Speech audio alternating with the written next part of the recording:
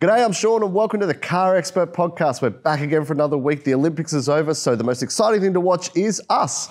Scott and James, how you doing, guys? Welcome to the CarExpert opening ceremony. We're back. I know, we haven't got Tom Cruise, but we do have James with a haircut, so that's pretty good. Yes, thank you. I've received lots of flack for my hair lately. Have you received compliments since giving it a trim? Yes, but I guess the comments will tell online later. Right, well, everyone leave James a really nice comment and telling him how good his new haircut looks. Or don't. If we see lots of bad ones, it's probably just one of Scott's accounts. Yes. But look, before we get into it, today we're going to talk about Porsche Taycan, which James went and drove in Tasmania. We're going to talk about Tesla Model Y and VFACTS. But we're starting off with the top stories, top news stories on carexpert.com.au. And we kick it off with Isuzu. It's been a bit of a bad week for them with 150,000 vehicles issued a recall notice. D-Max and MUX vehicles could have a fault in the engine control module. The recall states the ECM may incorrectly reduce engine power, which could result in the engine stalling. 149,049 vehicles produced between 2020 and 2024 are affected. Owners will be contacted in writing by Isuzu Ute or can make a booking at their local dealer to have their vehicle inspected. One of Mitsubishi Triton's great claims to fame is its 1-ton payload, a sticking point for people looking to get a private novated lease. Mitsubishi are fixing this by offering its top-spec GLS and GSR versions with a reduced payload for private lease buyers. Prices remain the same regardless of the payload selection, with the GLS starting at $59,090 before on-road costs. And Subaru have launched a limited black edition of the ever-popular Outback model with the Sport Touring XT Special Edition, yes, that is the entire name, joining the ranks. It's an additional $500 on top of the Touring XT, but comes with the Special Edition Geyser Blue paint, blacked out badges, dark alloy wheels, and a rear spoiler. Whilst it's not packing the WRX STI engine we would all love to see, Subaru are hoping it will prove popular, with pre-orders now open for delivery in September.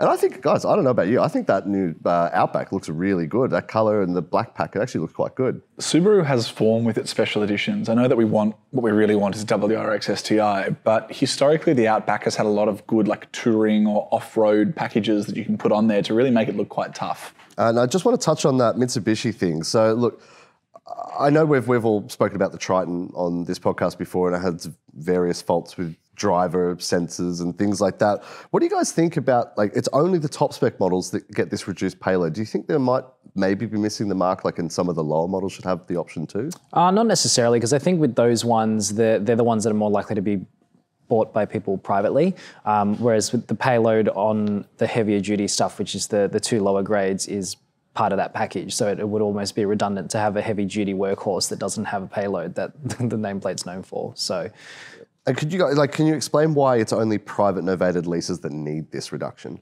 So private novated leases, if you are buying it for a passenger car or a passenger type vehicle, that 1,000 kilo payload is the cutoff, and it works the other way as well.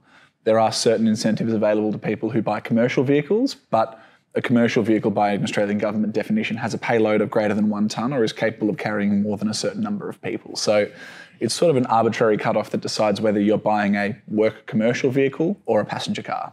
Fair enough. All right, well, let's dive into VFACTS because, well, we're still not entirely right on a decline in sales, but there is a new king, I suppose, in the VFACTS charts.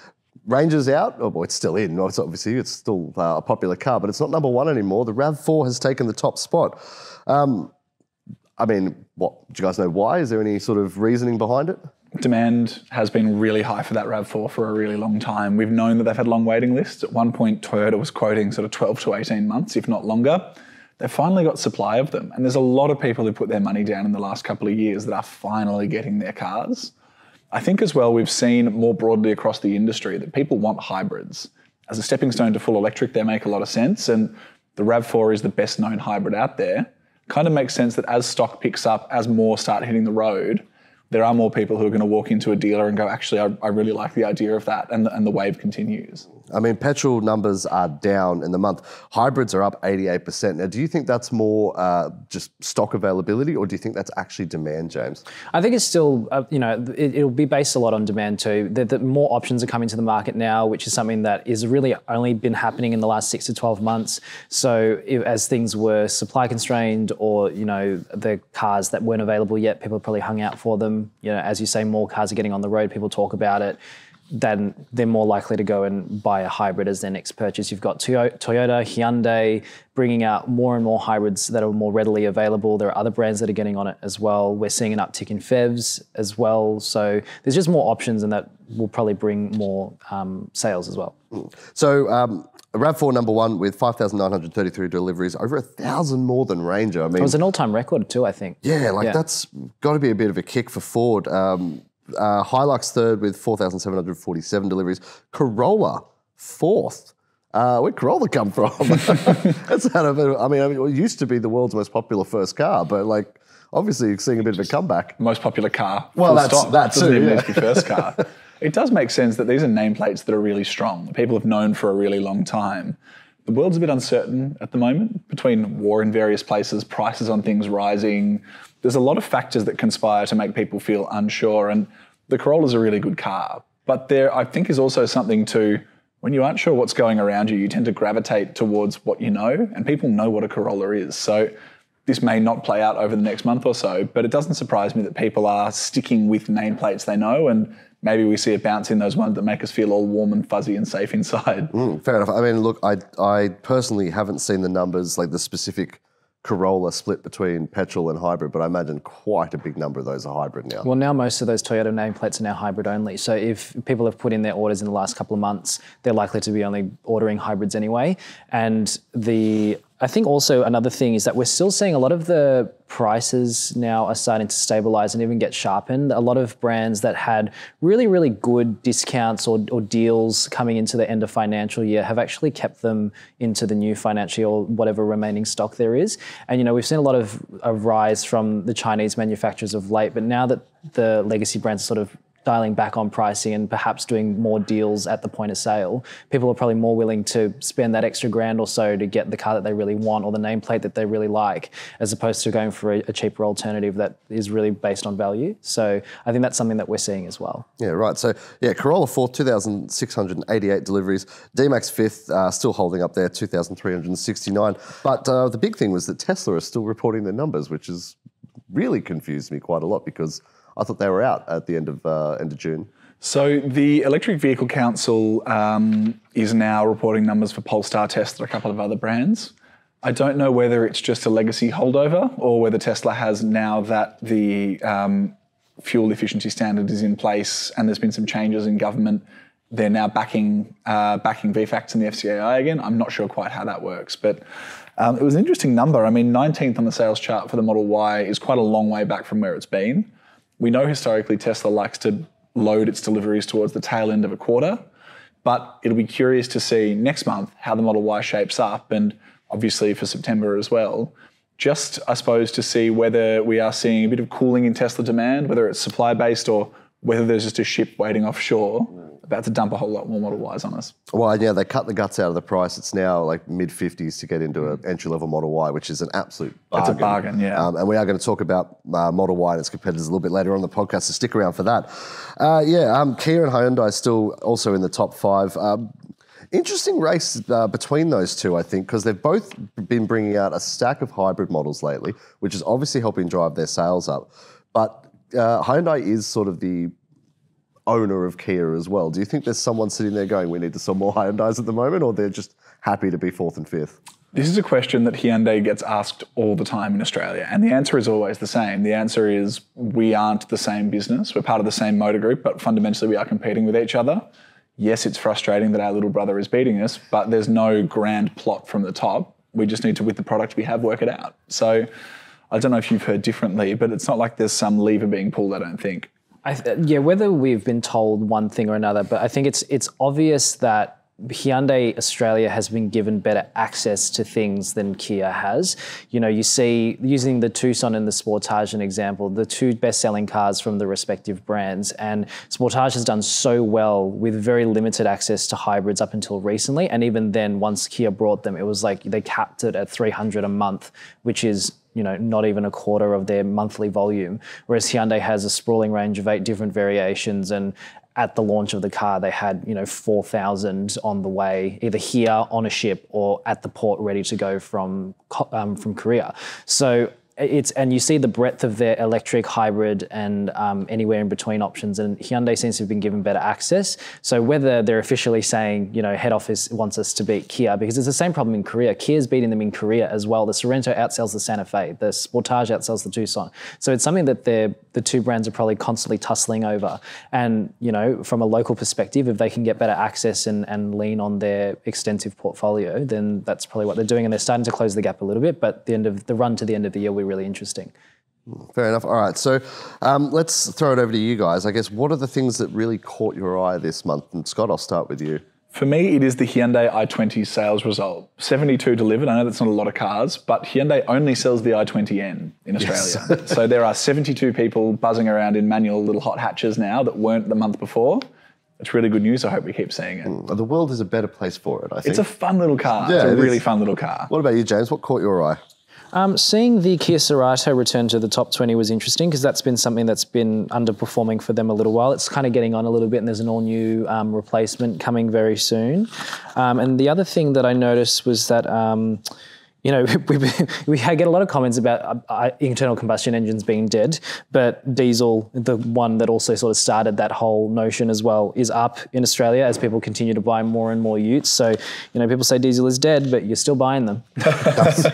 Yeah, you're not wrong. It's, and they don't, Ford don't have the top spot in the chart anymore, but the number hasn't really reduced per se. It's just the RAV just jumped it on the back of that month. Yeah. One of the interesting things I noticed, and if we look, and you can read all this, all these numbers that we have there on the CarExpert website, and we'll put a link in the show notes for it.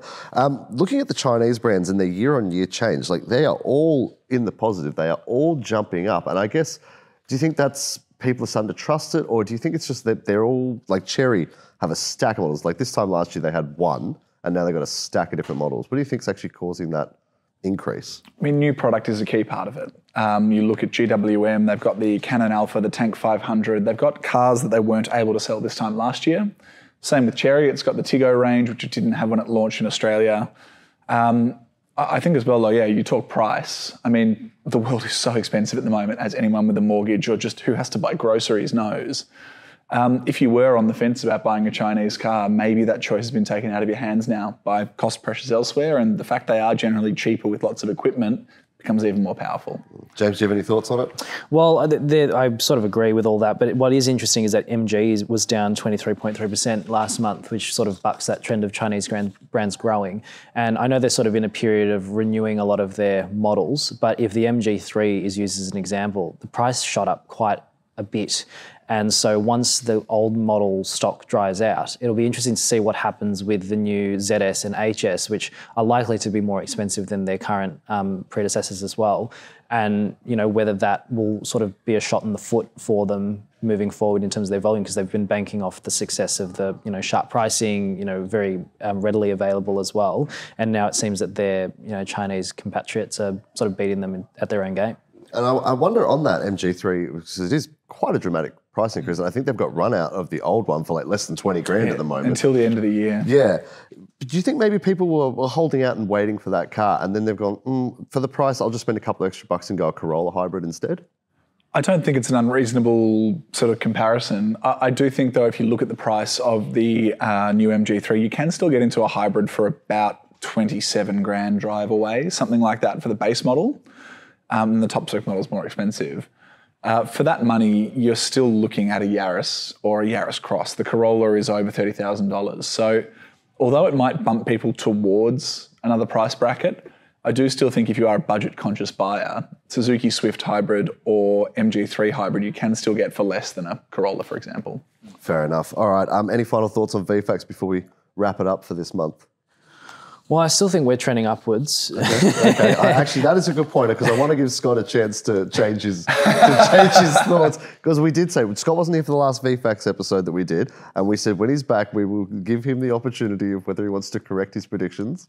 No, I'm standing fat at this point. Okay. I mean, there's still 5 months left to go. Yeah, there's a lot of months left to go. And I do still think that all the mail we're hearing is that times are getting tougher and there's a lot of stock arriving in the country. So it's going to be a good time to buy a car. It means discounts. It means cars readily available.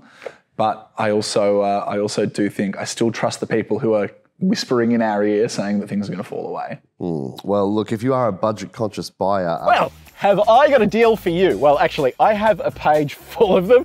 All you need to do is go to Google, type in Help Me Car Expert, or use the QR code on the screen. It's going to take you to the CarExpert website. We're a big company. It's like over 60 full-time employees. Very impressive.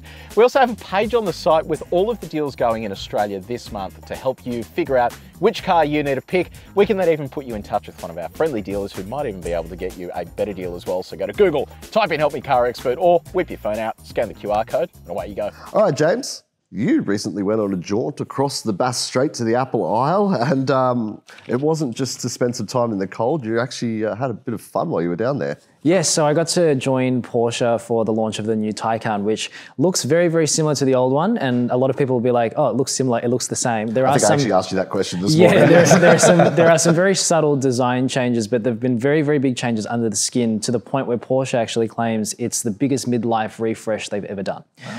So there's been extensive revisions to the batteries, the electric motors, the electrical architecture. So it's got more energy dense batteries, it's got better range, it's faster, it's more powerful, all of those things. So all the tech's been improved there, but it is very much the same formula that has given allowed Porsche to receive a lot of acclaim for it, because the Taycan is often regarded as one of the benchmark EVs for like drive experience and all that kind of thing. And so yeah, we got to drive it out in southeast Tasmania on some of the winding Targa roads out there, and also at Baskerville Raceway, which was a lot of fun. And we got to sample from the base Taycan rear-wheel drive all the way through to the turbo. There is still a Turbo S and a Turbo GT coming, and that Turbo GT, if the turbo's anything to go by, is going to be so wild. Which let me be really clear to the folks at home, that doesn't have any turbochargers. No. It is very much like the early days when they just stuck turbo stickers on things just to say it was fast. But I mean, the Tesla Model S Plaid doesn't have any tartan inside it either, so I suppose that's true, but slightly different. I am curious as well. So, Porsche traditionally, a midlife update 911 will come along and they'll be like, oh, we changed 500 different components in this. Do you think Porsche, counting all the lines of code that they changed as different components with the Taycan? Well, it seems like there was actually a lot of hardware changes. So, the batteries, even though they have the same footprint, are basically new units. So they're bigger in capacity, they're more efficient, they've got better components to make better use of all the heat efficiencies and all that kind of thing. There's a heat pump in there. And so when it was all explained to us, while it sounds simple on paper, there's quite a lot that's gone into there, or a new component that's unlocked this new potential from them. And, to the point now where they've upped the charging capacity to 320 kilowatts via DC charging. And if you can, in Australia, we don't have a lot of 350 kilowatt chargers, but basically you can replenish 320 Ks in 10 minutes. So that would be great if any of the 350 kilowatt chargers ever worked. This is the problem, right? Because I guess in Europe you can make that claim quite boldly, because that's something that people will be able to use. But in theory, that is so much closer to that 5-minute fuel stop that we complain about so much with electric cars here. But it's still a lot of fun. It's just a really it's like the new way, or the new chapter of Porsche. And I guess that's probably what they're trying to drive home, is that it's not necessarily meant to feel like a 911 or a Panamera to drive, but it's a really cool, fun way to enjoy electrified motoring. So the old Taycan debuted a whole new interior design for Porsche. Had the touchscreen in the middle, passenger screen that's now rolling out across the range. Have they made many changes to that tech, and can you finally adjust the airflow without using a screen? No, you can't adjust the airflow without using a screen. I was taught how to use it, and I pretty much exclaimed to my co-driver that I still thought it was a stupid idea. But no, it still has the same, overall architecture and interface. Yep. There have been some optimizations to the software to, deeper integrate Apple CarPlay. So I think you can use Siri to adjust the temperature and things like that now. There's a nifty little widget in the instrument cluster that gives you like a real-time battery readout, and you can use the range planner so that you can get it to tell you at the current temperatures what your maximum charge rate would be, how long it'll take you, and all that kind of stuff. And speaking of the battery, the optimal DC charging temperature has been reduced by 20 degrees. So handy in Tassie. Well, exactly right. And you think about in Europe, where these things are commonly used, they have very, very harsh winters as well. So it's like now 15 degrees instead of 35. So you can start charging at maximum or DC rate much, much quicker. And also the charging curve, it means you can do it for much longer. So that also will contribute to like that stat that I quoted before, that 315 k's a raise of 10 minutes. It means that you'll get faster charging for longer, which I guess is something that is really based off customer feedback. So turbo 650 kilowatts that they're going to put out of those batteries.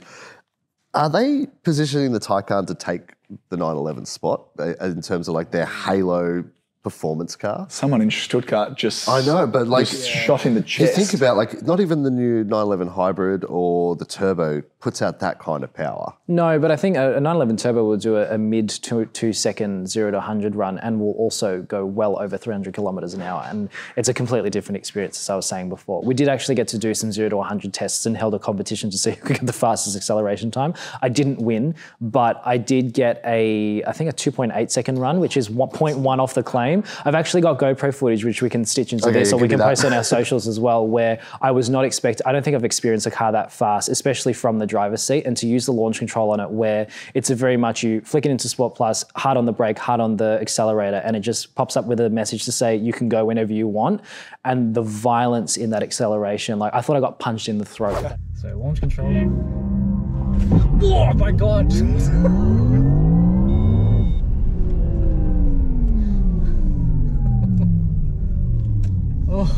That's how hard it was. Well, Albors did the Turbo GT in, I can't remember, somewhere in Europe, and he did the whole to 200, which only takes that amount of time again. And I think he's just recovered from it recently.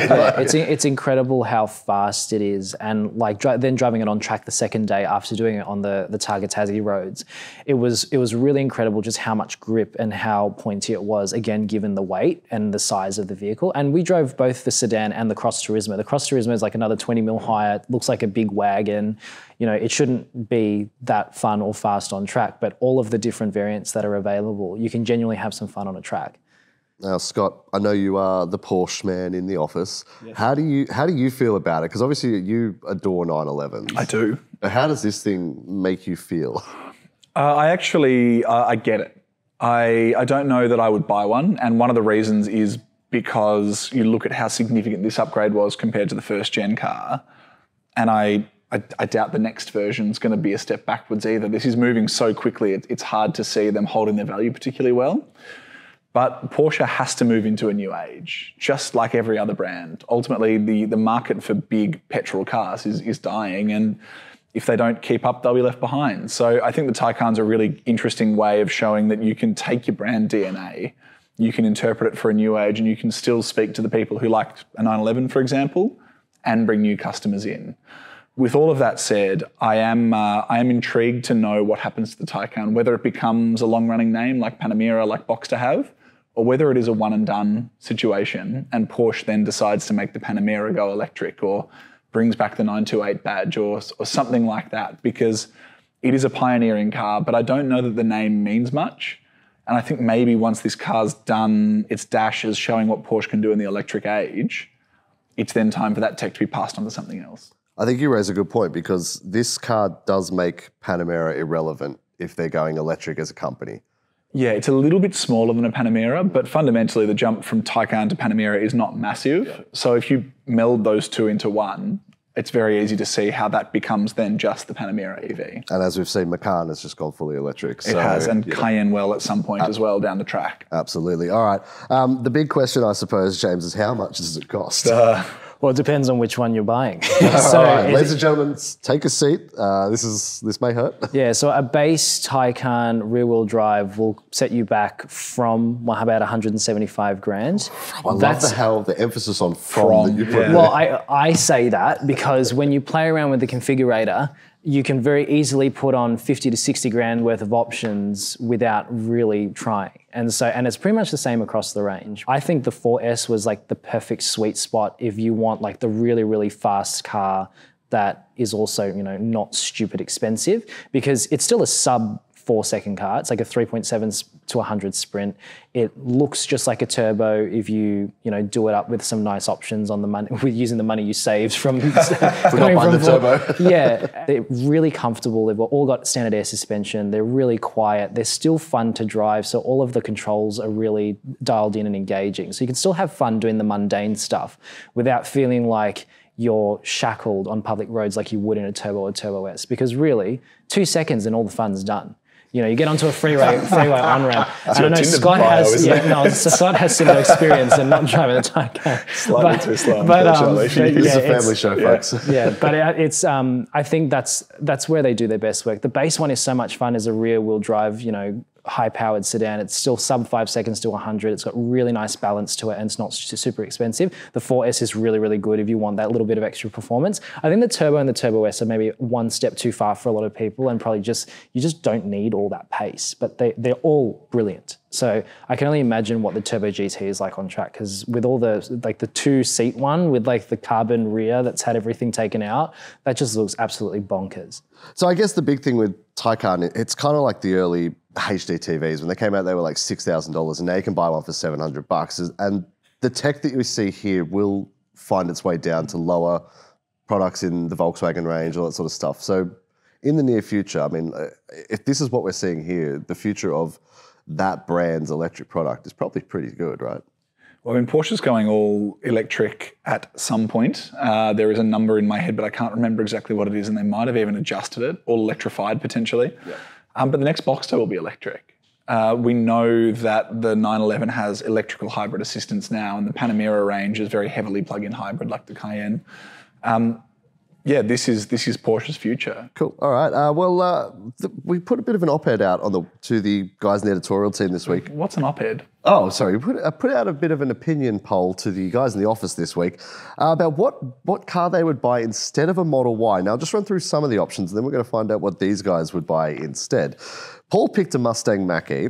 William Stopford, who is our news editor, picked a Hyundai Ioniq 5. Jack and Max both picked Mini Countrymen. Countrymen, I guess, is the plural of a countryman? Not really They sure. are both countrymen as well. They are yep. indeed, yes. Josh picked a BYD C-Line 6, and Albor's picked Walking. But to be fair, he did own a Model Y for about 5 minutes, so I guess he speaks from experience. Yeah, he's dabbled a couple of times and then returned them very promptly, so I don't know why he keeps trying. Yeah, so anyway, look, Model Y, they've cut the price. It's mid-50s, as we said earlier. So trying to find a comparative electric car is very challenging, but what would you guys buy instead of a Tesla Model Y? I've done a lot of talking, so you can go first. Oh, thank God. Sorry, speaking on behalf of the audience. Hyundai Ioniq 5 for me. I really like the Model Y, but that really minimalistic kind of aggressively pared back thing it's got going on is kind of harsh. The Ioniq 5, with the update that we know is coming, will bring better tech. I think it's a good looking car, and it will have a more practical interior. It's a really nice middle ground between the aggressive sort of futurism of the Model Y and the conventional family SUV. It has that future retro classic look going on about it with its headlights and its taillights. And I suppose one day you might go, well, I can actually have a performance version that works, which is also cool. Yeah, there's that. There's also the fact that Tesla is the real leader in efficiency. Its motors and its batteries and the way they all work, regardless of what you think of the brand, are a cut above everyone else. You get the best efficiency in the market from a Model 3 or a Model Y. Hyundai's not too far behind relative to some of its rivals, and that also counts for something. The difference is the Hyundai brakes are a lot better than the Tesla brakes. The Ioniq 5N relative to a Model 3 performance, yes. Yeah, Yes. based on what we've seen from overseas. Yes. If you haven't seen that video, I'll throw a link in the description because it's worth a watch. It's a good video. James, what about you? I bent the rules a little bit. I didn't quite say I would walk. Doesn't sound like you at all. Yeah. Tony Crawford. I didn't say I'd walk like Albor's, but as I'm not somebody that's particularly ready to go full electric just yet, my suggestion was a Cupra Formentor, but the new plug-in hybrid one that's coming next year. With the new battery that they're putting into it, it's going to have over 100 Ks of EV range, which by FEV standards today is still pretty good, if not benchmark, compared to most things on the market right now. I think you've got a couple of cars in the 80 to 90 realm, and they can sort of achieve it. If Volkswagen and their related brands can pull that up with all the new plug-in hybrids they're bringing out, that could go, 2 to 3 days for some people without a charge. So you can basically drive it like an EV most of the time. And then for people who might venture out of the city often or just likes the engagement of having an internal combustion engine in something kind of sporty, I thought that was a really cool alternative. And I imagine it won't be too much more expensive than maybe a mid-spec Model Y once it comes out. And obviously, like the Formentor is like a really cool looking car. So it's something different in the same, you know, Teslas are sort of becoming like the new Camrys, right? You look at a Model Y or a Model 3 and it's sort of like what the RAV4 and the Camry have become here. Don't really notice them in traffic as much anymore. They're sort of the default choice. It's not because they're bad cars. They are very, very good cars. And, you know, but, you know, some people like us who are enthusiasts might want something a little bit different and interesting. And that's why I chose that. All right. Well, what would you guys pick? Leave a comment, let us know, and we will put the link in the description so you can read the reasoning behind why Jack and Max both picked minis or why Albors wants to walk. All right. Picks of the week. It's time. It's like every week. Scott, what have you got this week, mate? I sent this through to you on Instagram just because I thought it was funny. But there is a video of 2 Porsche Cup cars having a big crash together, captioned with "When you tell your friend the first corner sharp." Reminds me of CarExpert go-karting challenges that we've had. Yeah, what happened there, Scott? Sean opened the door and then closed it rapidly, and unfortunately we both sacrificed our races. Yes. Basically, Scott didn't use his brakes. And I had a terrible line. Well, you have also beat down the door on me on the pass and shot me off track. I had nothing to do with that. There was a cart between me and you, mate. I had nothing to do with that. All right, let's move on before the FIA get involved. James, what's your pick this week? Well, I've sort of taken your route this time and gone for Lego. So there's a new Lego Technic set of the Mercedes-Benz G500, and it's got really, really cool intricate bits where things move and they pretend to be engines and all that kind of stuff. It's a little Instagram reel promoting it, which looks really, really cool. And they've got like this little rolling road with obstacles, and I think the suspension works and all that kind of stuff. I think that's really cool. Cool. Yeah, there's some really cool Lego cars out at the moment. They're pushing that because they've just got the McLaren P1 is one that you can get as well. So, and if you're into Mercedes, I think it's the W14 F1 car you can get. Okay. Which leads me to my pick this week is F1. There is no F1 at the moment. And as we spoke about a couple of weeks ago, Oscar Piastri won his first race. What we didn't know at the time was he did it with a broken rib. So my gold star of the year and pick of the week has to go to Oscar Piastri for 1, winning his first Grand Prix with a broken rib, and 2, just being totally nonchalant about it for Hungary and Spa and just getting on with it. Because if you ever want a 3 or 4 point or 6 point racing harness, it's tight. There isn't, like, that would be agony, absolute agony. So well done to him, Oscar. We know you watch. Good job, mate. That pretty much brings us to the end this week, guys. Have you got any final thoughts before we wrap it up? Yeah, 2 thoughts. The first is happy birthday to James. Yes. Who had a big birthday on the weekend. We should mention that because James is officially joining the old man group of 30 plus. Yes, I'm into a new decade, a new era. I'm Taylor Swift. I'm glad I've kept some semblance of youth about me, but that could all change very quickly. It's interesting because you turned 30 and your hair started falling out, and same thing happened to me, so you're not long. As the only member of the under-30s club on this panel, I'll report back next year. The second one is we ran a fantastic story on the weekend in 3 parts by a contributor of ours called Gavin Womersley. It's put together about whether the Australian power grid can handle electric vehicles. He did a lot of research, a lot of work with the Australian energy market operator, with CSIRO, to put this together. It's not just vague ideas, it is very well researched.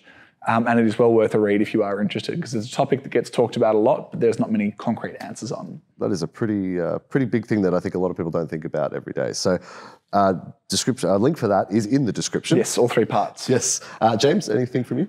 Well, apart from, I guess part of getting older is having a bit of perspective. You know, I've been in this. This has happened since Friday, folks. But you know, that we don't often say how appreciative we are of the people who have supported us as a team for a really long time. There are a lot of people that comment on our website and have been in our following us on YouTube and things like that since, you know, previous jobs and lives beforehand. And you know, I've been doing this for the better part of a decade now, and it's just, you know, we've all achieved a lot, and it means a lot. There are so many people that continue to support us. So yeah, that's my little washy wallowy moment. Well, I think that is a lovely note to end the podcast on. So guys, thank you for joining me.